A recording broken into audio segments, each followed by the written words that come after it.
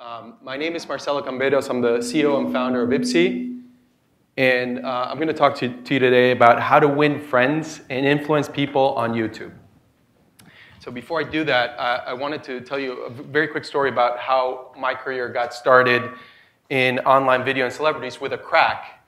I was hired was one of the first few employees at Funny or Die to help Will Ferrell launch and grow Funny or Die. And one of the first things I was tasked with was giving a presentation to the board of directors, which I had a week to do. So of course I researched the most important things, which were all the Will Ferrell movies. So I started, I had watched Old School, but I was a little nervous because I hadn't watched a lot of his other movies like Anchorman, Talladega Nights, a lot of the SNL skits. So I really didn't want to confuse one of his quotes for another lesser comedian. So I got to the board meeting and I felt really comfortable with my quotes. And I got up to get some coffee, and as I was getting up, Adam McKay, who's Will Ferrell's writing partner, sat down on my laptop and totally crushed it and my presentation with it. So it wasn't a great start to my Hollywood career. But things improved a lot afterwards, and I learned a ton. And one of the things I learned was how to leverage celebrities to build communities and how to take what a celebrity represents as a moral guiding compass for building a community. In the case of Will Ferrell and Funny or Die, that really meant smart, edgy comedy. In the case of IPSY, our company, and our co-founder, Michelle Phan, that means personal beauty and self-expression. Working with a celebrity can be tremendously, tremendously rewarding. And working with a YouTube personality actually offers two distinct advantages over working with a YouTube personality, over working with a traditional celebrity. Number one, there's a different level of authenticity when working with a YouTube personality. So the fans perceive it in a different way. They feel a difference. They feel like a distance from a traditional celebrity, whereas with a YouTube personality, they almost feel like it's a good friend or a big sister or a big brother. And part of that is because YouTube personalities are not just talent, they're also social media experts. So they're constantly on YouTube, Instagram, Facebook. Even when you're talking with them, and I've talked with many of them now, they're not really looking at you, they're on Instagram or Facebook and responding to people. And what that, as a business person, what that means is it means really much higher conversion rates and much higher click-through rates whenever they make a post. The second big advantage of working with a YouTube personality is that they own their main distribution channel.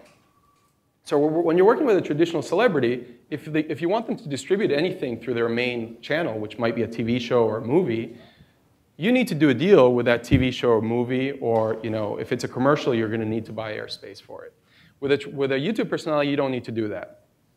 So what I want to talk to you a little bit about is why it makes sense to work with YouTube personalities and how you can work with YouTube personalities too in your business.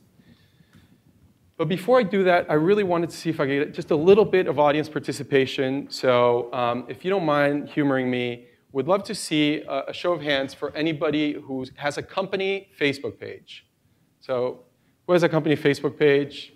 Most of you, other people are just, keep them up, please. Other people are just checking their email, which is fine too. Keep your hands up if you also have a company YouTube channel. Okay, so many of you also have a YouTube channel.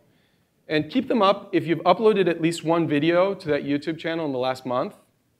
Okay, you have 500 has, good.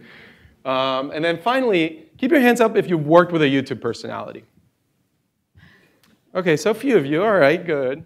And so many of you have company Facebook pages. Most of you also have YouTube channels. Some of you are frequently updating, but very few have worked with a YouTube personality. And to me, this presents what I'm calling the YouTube marketing conundrum, because I thought it sounded good. And what does this mean? This means that your customers are on YouTube. I just saw this statistic from eMarketer, and it shows 68% of 14 to 34-year-olds are checking YouTube regularly, and fewer than that are checking Facebook regularly. So only 66% are checking Facebook regularly. And then it drops far below that for iTunes, Instagram, and Twitter. So they're on YouTube. Now here's the problem. They don't want to see anything about you. They don't want to see your branded content on YouTube. So 55% of them are okay and are encouraging you to communicate with them on Facebook, but only 20% of them want to see your stuff on YouTube. And here's where a YouTube personality can really bridge that gap. And they can help you reach your customers where they are already, which is on YouTube. So what I wanted to talk to you about is, hopefully I've kind of convinced you that it makes sense to work with YouTube personalities. What I wanted to talk about next was how some brands, give you some idea of how some other brands have been using YouTube personalities and working with YouTube personalities. Then tell you a little bit about how IPSY works with YouTube personalities with some specific data points. And then finally talk specifics about how you can also work with YouTube personalities, how you can contact them, and how you can start working with them. So what I have here is a standard marketing cycle: awareness, evaluation, purchase, service, and loyalty. And starting with awareness, this one is an example that's pretty well known, so some of you may have heard about it already. OraBrush. It's a tongue cleaner. So not a lot of people wake up thinking that they really need a tongue cleaner. Some people do, but not a lot of people do. And so what the OraBrush people were having trouble with is, it's a great product, and once people try it, it's great. But they couldn't get that need. They didn't have, people didn't think of it, and they didn't have that awareness that it was even an issue. They had tried many different channels, including infomercials, and nothing had worked. And then they kind of found like a little gold mine in YouTube. What they did is they created a very smart campaign around stinky onion breath, and reached out to some of the top YouTube personalities at the time and gave them a lot of creative freedom within some guidelines, of course using their product, showing it on screen, and talking about stinky onion breath. And it was really a comedic stint to what they were what they were doing, and it was super successful. So they had almost all of those YouTube personalities that they contacted ended up doing a video. And if you look at their page now, they have about 50 top YouTube personalities that have created video and helped them grow their business. So much so that they got a couple of national retail contracts out of all this exposure. Speaking of national retailers are way into the YouTube game at this point, and especially those that are in competitive categories like fashion or shoes or beauty. And one of the main ways that they do this, and some of you may have seen these videos, are haul videos. So what they do is they pay YouTube style or beauty bloggers to talk about how they just went shopping and talk about where they bought stuff. So it might be, hey, I got these shoes at JCPenney's, or I got this skirt at Target, and with a call to action to go to those sites or to go to that retail location. And these promotions are becoming much more prevalent, and in some cases, they're the main promotion, for example, in the back-to-school months. Now, this is a tricky one. This is one that a lot of us, as business people, are tempted to start with. I want them to buy my stuff. But I would caution from actually starting with purchase. Aeropostale is a company that is actually, I found out recently, I didn't know this, but it's doing very poorly. But they just did a collaboration that's, I think, really worth mentioning. So they did a collaboration with a young woman who's 18 by the name of Bethany Moda, who actually doesn't live that far from here. And Bethany's one of the top style bloggers. She and Aeropostale created what they're calling the Bethany Moda collection. And in the last earnings report, which was last week, they announced that they were going to sell over $50 million in revenue just for this collection in 2014, and that it's by far their best-selling collection. Service. BH Cosmetics, a recent entry into the cosmetics world. It's worked a lot with us, with IPSY, and it's been very smart about their approach to YouTube. They started working with smaller YouTube personalities in the 10 to 50,000 subscriber range. And what they did is, whenever you bought something, if you wanted to see how to use it, they would have videos on their site featuring YouTube personalities showing you how to use their products. Now, this got them a few things. Of course, it got them a better service experience for their customers, but it also got them a ton of awareness because all these videos were featured on the YouTube influencers' channels. And importantly, it also got them an in into the YouTube community. And now they're doing, with 2 of those YouTube influencers, they're doing bigger collections. And then finally, another a customer of IPSY that's doing very well is NYX. NYX 2 years ago was probably really focused on the professional space, and they weren't very well known. YouTube really changed that for them, and they put together a very smart, one of the ways they did it, they put together a very smart promotion to find the next beauty blogger for NYX. They called it the NYX Face Awards. They started in 2012. It became a hugely successful award that every beauty blogger wanted to participate and win. And what you want is you want an ambassadorship to NYX. And it was super successful. And in 2013, they were named the Women's Wear Daily Beauty Brand of the Year. IPSY loves YouTube influencers. We use them in every single part of the marketing cycle, and we think about our company as really part of the YouTube ecosystem. The first place that we think about them is we think about them as part of the service experience. So our main service right now is providing a glam bag, which is a subscription service where you pay $10 a month for a cute beauty bag with 5 beauty products inside it for $10 a month. So this subscription model is something that's been done for maybe 10, 20 years, and there's a lot of competitors out there. What's unique about what we do is that those 5 beauty products make up a look, and that look is recreated by 25 top stylists on YouTube. So every month, you can participate along with these top stylists who you love, and with the same products that they're using in their videos. And that's when it gets started. That's kind of where everything gets started. And then not only do you get those 25 stylists creating videos, but everybody who's watching those videos creates their own version of those looks. So our own IPsters who are paying subscribers to our product are also promoting the service by recreating the looks that these top stylists are doing. So we have over 1,700 videos a month by these community members who are subscribers. All of these videos generate over 6 million views, which is not only great for us in driving subscribers, but it's great for our brand partners and allows us to get product for amazing merchandising that none of our competitors can get. Valuation is an interesting one because in the traditional press, including, and here I'll include also traditional online press, we're rarely mentioned. You may have not heard of IPSY. But in some ways, it doesn't matter too much to us because we're the queen on YouTube. We have over 375,000 YouTube results if you search for IPSY or Glam Bag, which is more than all of our competitors combined. And then finally, purchase. Just on YouTube alone, across all those videos, we send 100,000 leads to our brand partners. And that doesn't include all the activity that happens on IPSY.com. So why does this matter? And hopefully it serves as somewhat inspiration for any of you that have companies that are reaching the 14 to 34 demographic. We've been able to grow our business. We've been profitable for a year, have not raised a lot of money, and have gone from 0 to well over 300,000 subscribers, and on our way to 1 million subscribers in the near future with no marketing spend. So great, okay. Hopefully, maybe you're interested in doing this, but how do you get started, and what's the first step that you would take if you wanted to do this? And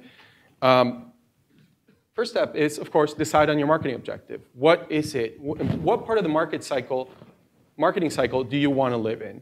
And I think here's where I would caution, again, away from purchase.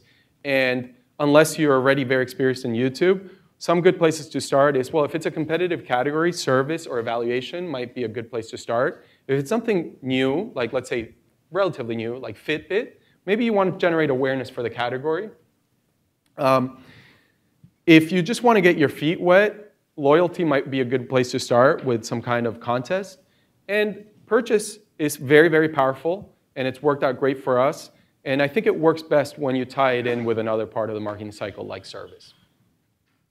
Once you do this, this is where you go home and you do whatever you do to get really creative, and you think of different activations. Is it going to be a comedy? Is this going to be all about comedy? Is it going to be about cost marketing? Is it going to be about how to?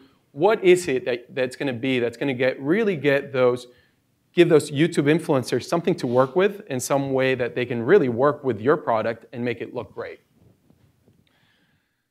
Thirdly, and this is a really tricky one, is find the right influencers. Here's where it's not about going and looking for all of the top influencers. It makes a big difference to find the right ones.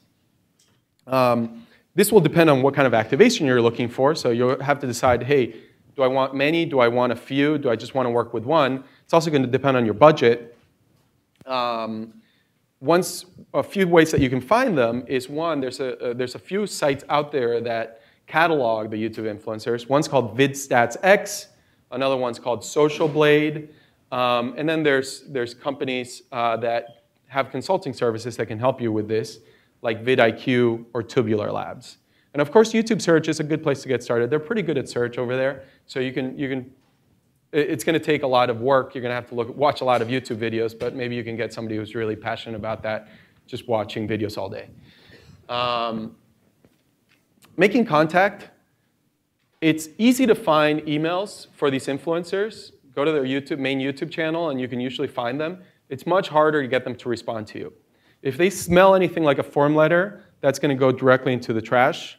So you want to make sure that those emails clearly state out what you're going to do for them. Are you going to pay them? Are you going to give them a free product? What is it that you're going to do for them? What you're expecting from them, and also really establishes your credibility, because some of them get hundreds or more of these requests every single week. So let's say you found the right influencers. How do you close a deal with them? Well, first, decide on the type of deal that makes sense. And then there's two parts of that. One, is it a short-term or a long-term deal? And then, is it just a video, or are we talking about a much bigger campaign that includes all their social media, or appearances or something else? This is really important and really tricky, because this is where, for example, Airbrush was very successful. Decide what those videos will look like. If you are too constrictive of what those videos look like, those videos might never get done, or if they get done, they might get done in a way that actually doesn't work for the influencers, and they might even take them down because they're not getting a good response. So I think here what you want to do is do a creative brief with the main talking points that you really want in there, but be a lot more lenient about their creative freedom around it. And then third, determine the appropriate compensation. Is it going to be equity?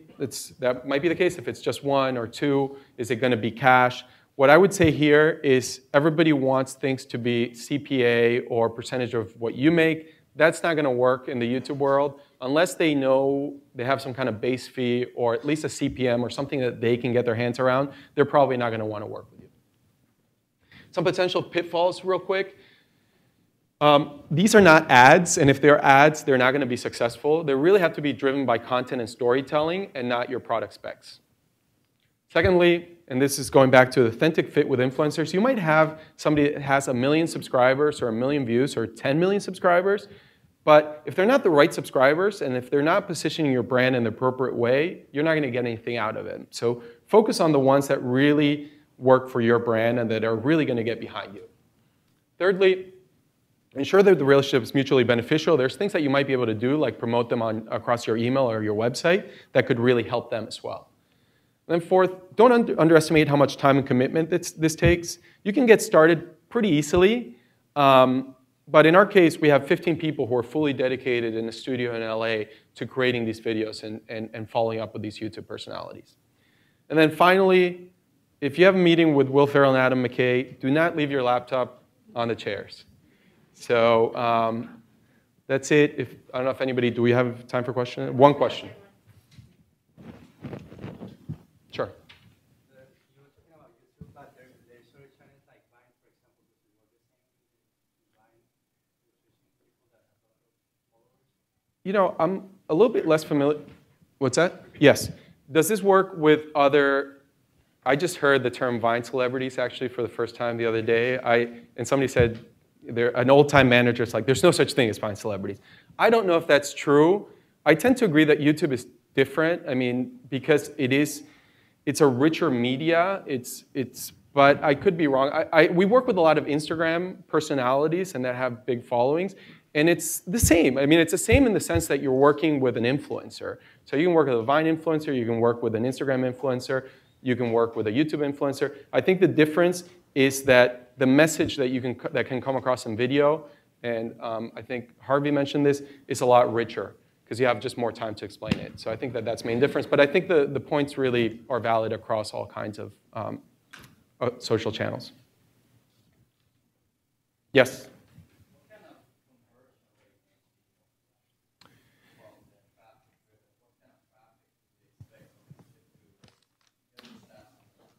Click-through rates are very high.